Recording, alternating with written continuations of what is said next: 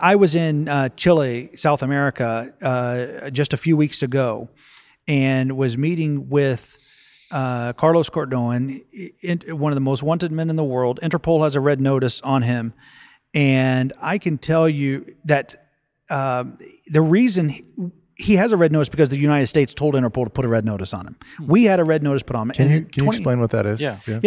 Red notice means you're the most wanted man in the world. I mean, that there's very few people that have a red notice on them. Do you get like a plaque for that? You can put up on your wall, like a YouTube subscriber level. I mean, like that is a level that most people will never reach or never want to reach. Yeah. No. I mean, people think it's one thing if you're on the FBI's most wanted list, but this is for the whole world.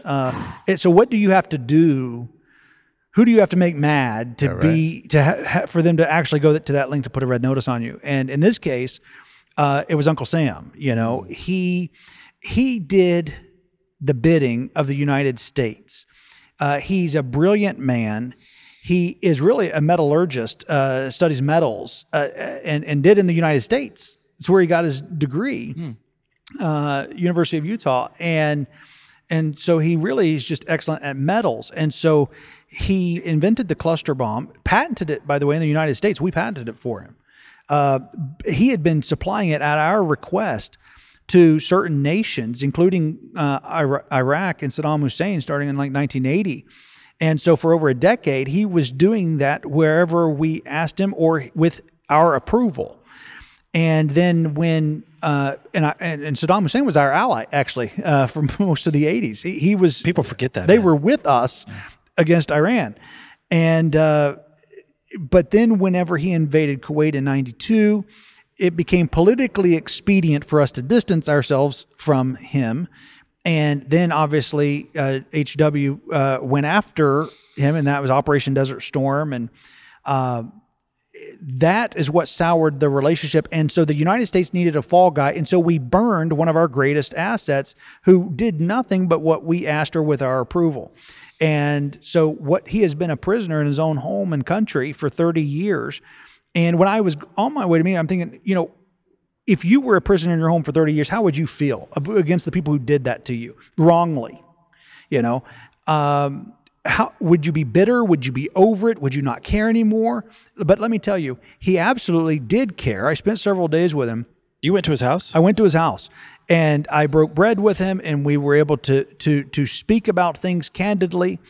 And I can tell you, the problem is that when the political winds change, even if you're doing what is asked of you, when they needed someone to burn, they burned him. And we didn't just burn him; they wanted him to just stay there and rot, and which he has for all these years, these decades.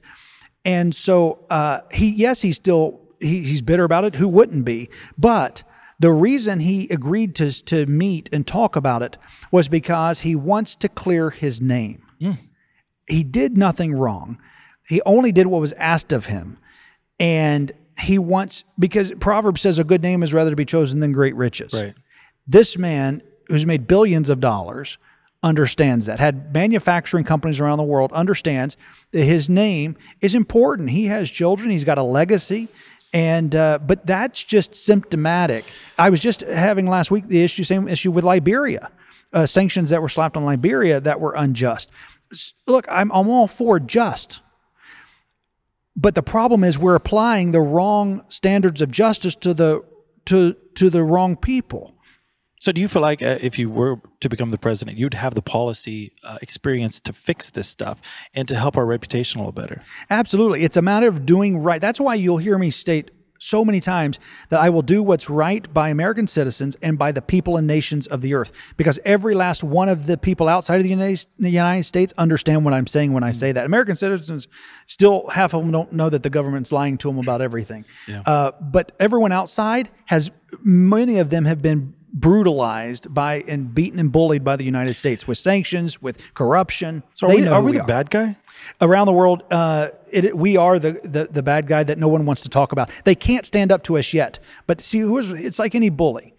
you can't really stand up to them until there's enough of you, until you've built up your war chest enough that you can survive independently of them. And most of the countries cannot survive independently of the United States. And you want once they can, with the de-dollarization, once they can stand and don't need us, now they will be honest. So you're saying instead of beating them with the dollar and with the military, you're saying invest. Do right by them. But take people that we've really burned and done wrong because we didn't like how it made us look, right? It was a bruise to our ego. So then we're gonna marginalize you and destroy your life. Well, you probably have children, and those children that carry your last name aren't going to be too happy with the United States. You just made enemies out of however many children they have and all the people connected to them. And so they're going to spend their whole life trying to get retribution. It is a national security thing. If I want your family to sleep soundly tonight, I have to do right as President of the United States by other people, because then there's not an incentive to attack. Yeah, I think it's interesting. You know, they always say history is written by the victor. And I think that a lot of our history leaves out the impact that we've had in these countries, these communities. And I think it's, we kind of touched on this when we were just chatting last night, but I think there's a lot of young leftists, we'll say, Democrats in this country that may be excited to hear you say these things and hear you at least be sensitive to the power dynamics that exist between the U.S. and other nations and other world leaders. This relationship of the oppressor and the oppressed, the victimizers and the victims. Right. And I think it sounds like in your personal relationships that you've had with many of these leaders in these communities, you have a greater understanding, perhaps than what I've heard anyway, some of the other candidates on the right side of the aisle talk about. But to your point, the oppressors versus the oppressed, I appreciate their heart. Every last young person on TikTok and everybody else that has this, a heart for other people and compassion. The problem is people older, smarter, more manipulative than them are manipulating their emotions. It's the right feeling expressed the wrong way.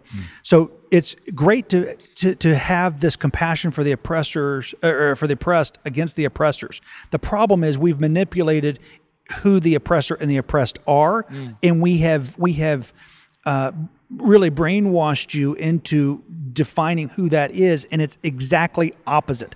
That's why evil is called good today and good is called evil, but they do it out of a genuine place. And yet it's completely opposite of what it should be. And I agree with that fully. I think I think in many cases, people's hearts are in the right place. They're leading with compassion and emotion and love in a lot of cases, but it manifests in misguided rage and hate and frustration. Hey, thanks for watching this clip. If you want to see the full podcast, be sure to click on the link in the description. And if you feel like it, hit subscribe.